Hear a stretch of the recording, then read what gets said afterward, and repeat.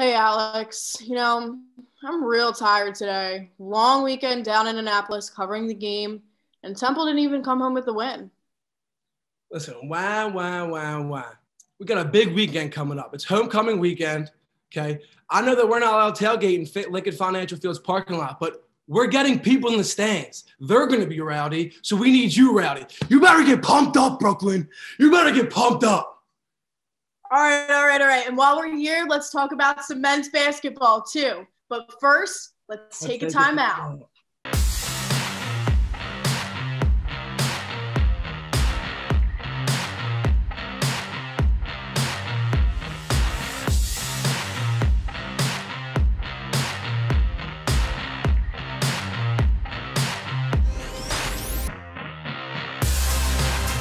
What's going on? Happy Friday, and welcome back to another episode of Temple Timeout. Alongside Alex Call, I'm Brooklyn Vaughn. This season of sports all over the country is giving us an absolute roller coaster. At the start of the semester, we were ready to go this entire season without fans in the stands at Lincoln Financial Field. But this week, state and city restrictions on gatherings were loosened, and the Linc is welcoming both Eagles and Temple fans back to the nest.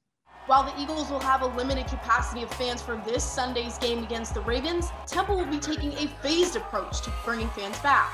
For this Saturday's homecoming game against USF, only family members of coaches and players will be offered complimentary tickets.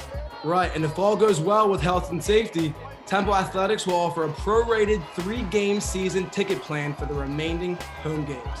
As of right now, the stadium's occupancy is limited to 7,500 people, including players, team, and stadium personnel. This news is a relief to Temple players, obviously, who are excited to have their family there to support them this upcoming weekend. So I'm excited to have everyone there just for the energy and the atmosphere. My dad called me immediately, so I talked to him. He said he's going to try to be at the game as soon as he could get there and as soon as they could let him in. So. We'll get back to the homecoming matchup this coming weekend, but first, let's backtrack to the Owls' season opening loss at Navy. Roll the tape, Brooke. Navy takes an early lead in this one. Nelson Smith, 120 yards all night. He led Navy's run game, and that is just one of his 2 touchdowns this game. Anthony Russo looking more and more like a dual threat quarterback as this one goes on. He carries it in for his first of 2 rushing touchdowns on the day. And to make it a 2-point game, Ray Davis finds his way to the end zone. It all comes down to this, a Temple timeout to call the 2-point conversion to tie it up. Russo to a fully covered Ray Davis, and it's knocked down. Bye Temple, who falls to Navy in this one. Final score, 31-29. On the 2-point play, I would have liked to have seen him extend it with his feet, but it was such a bad call that's not on him. That's on me.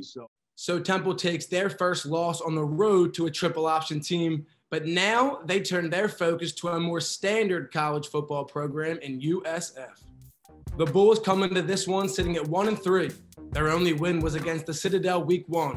Their losses come from a ranked opponent in Notre Dame and 2 American Athletic Conference opponents.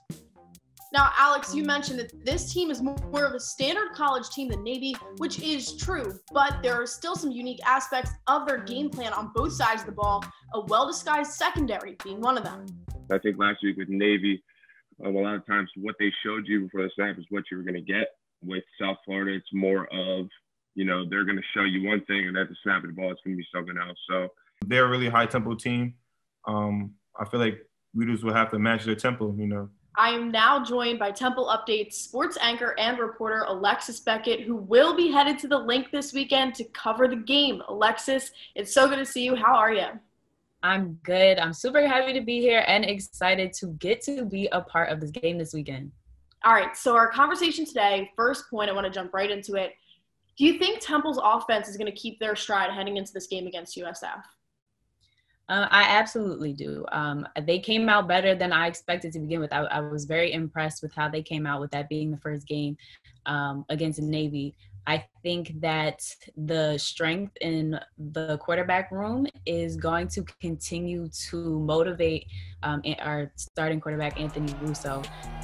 Kerry has said, all 3 quarterbacks that they have are talented players, and it could be any of them. But he did name Anthony as the starter, and I think, Anthony always has that in the back of his mind that, my spot could be taken. Let me continue to do what I need to.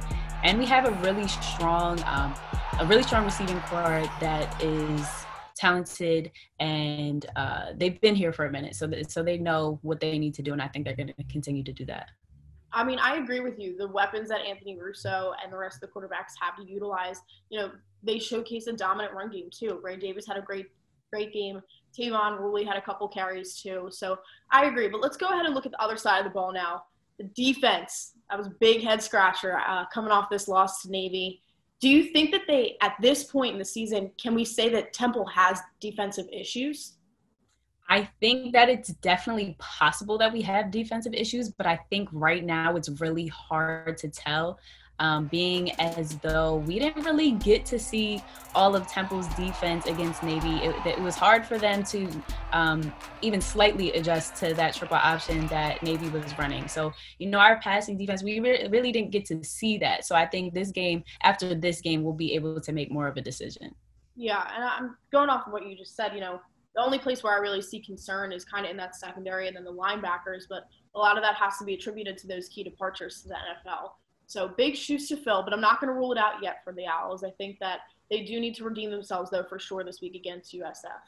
And then speaking of individual players, I want to know who on the Owls is going to have a big game. Who are your players to watch this week?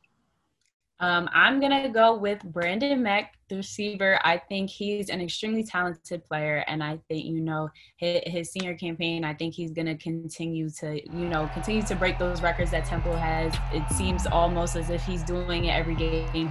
He's coming up in the rankings. I also think David Martin Robertson, the tight end, is going to have a big game. With the loss of Kenya Boa last year, I think that he's doing a great job at filling those shoes.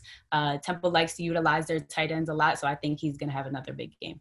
Yeah, so I'm going to go same thing with the offense. I'm going to say our running backs, Ray Davis and Tavon Ruley. Keep an eye out for them, especially because USF, their defense isn't the strongest, but if anything, they are a little bit more efficient on the pass defensive side. So I'm going to say that with pass coverage being accounted for, that maybe Temple will rely a little bit more on those guys, Ray Davis and Tavon Ruley. But in general, let's ask, what are your game predictions? I am going to take Temple this game. They're back in the Linc, and it was just announced that they can have their family there. And I think, historically, Temple always plays better at the Linc. They love being home. Anthony Russo in that last media availability talked about how much of a difference that makes, in the way that they play. So I'm going to take them. And I don't think, USF's offense, they're ranked last in the AAC right now, so I think that's also going to be an issue for them. So I'm going Temple.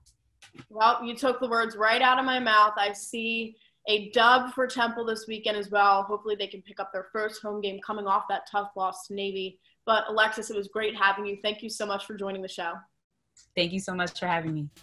Here we go. The Owls return to the nest at Lincoln Financial Field to host the Bulls. Kickoff is at noon on Saturday. You can catch the game on ESPN+, and of course, we'll have our full coverage of the game with Alexis Beckett on our web and social media platforms.